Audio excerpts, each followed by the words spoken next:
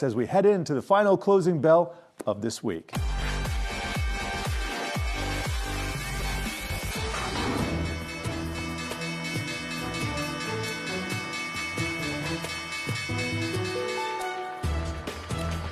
Well, that wraps up the trading week, and the Dow able to hang on to those gains with all three of the major averages ending in the green for the day and also for the week. Taking a look, the Dow up 27 points today, S&P up just about 0.25%, the Nasdaq up about 1%, with tech outperforming for the majority of the week. Let's take a look at some of the day's top movers. Hasbro, let's talk about that. Stock is tumbling today as the company reported prelim fourth quarter results. We're looking at losses of just about 8%. Now, the toy maker expecting fourth quarter revenue, which includes that very important holiday season for this business, to fall 17% from the year prior. Now, Hasbro also signaling that the tech industry is not the only sector, far from, to rebalance its workforce. The 100-year-old toy company planning to cut 15% of its global workforce. Hasbro hoping cutting those positions, 1,000 positions, could save it up to $300 million annually by 2025. And Jared, in those cuts, the president and COO is going to be leaving as well. They clearly needed to adjust their business to cut some costs.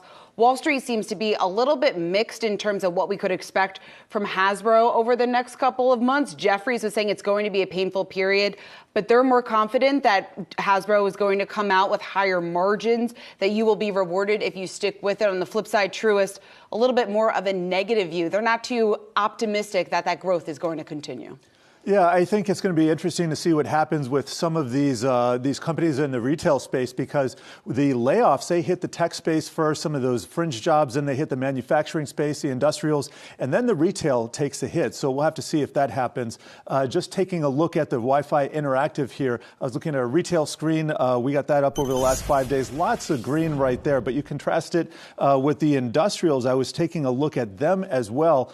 Boeing doing really well, but I think it's Boeing has done very well this year, but I think they're kind of an outlier given their checkered history and their bounce back from the 737 MAX disaster. The news, of course, about Boeing, that they, unlike Hasbro, complete opposite reaction to the economy. They are adding 10,000 workers this year. So you ask yourself, what is happening overall with the workforce in this country? Outside of tech, we haven't seen a whole lot of layoffs. That's why Hasbro raised so many eyebrows. You had 3M as well, cutting 2,500. So it looked like the trend was starting to pick up, and then Boeing comes out with this massive number. They're not alone. United will hire 2,500 pilots this year. Southwest, as much struggles as they've had, they will hire this year. We just learned that Chipotle, burrito season, which is March to May. I did not know there was a burrito season. Me neither, but I'm excited about it. They are hiring 15,000 workers, so it will be interesting as we push forward towards another jobs number next week.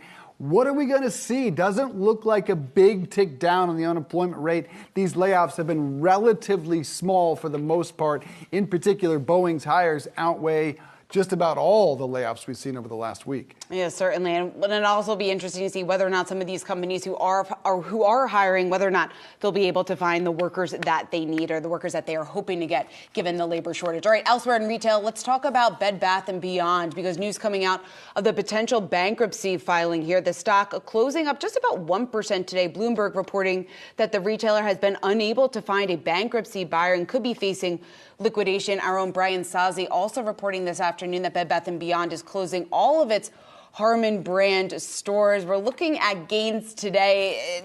Dave, it almost seems like the safest way to put this, a bankruptcy seems imminent. It's all just a question of time at this point and what exactly it's going to look like. Without question. I think my biggest questions are more, what are they going to do with the assets? What are they going to do with the real estate? That is a massive amount of real estate across this country. I thought interesting side note, if in fact they do file, who will benefit from their exit? Well, the note from Oppenheimer today says Target stands in line to benefit the most from the exit. So they got a little pop from that. And I think Target could also benefit, quite frankly, if Party City has to file as well, see a little bit of their business.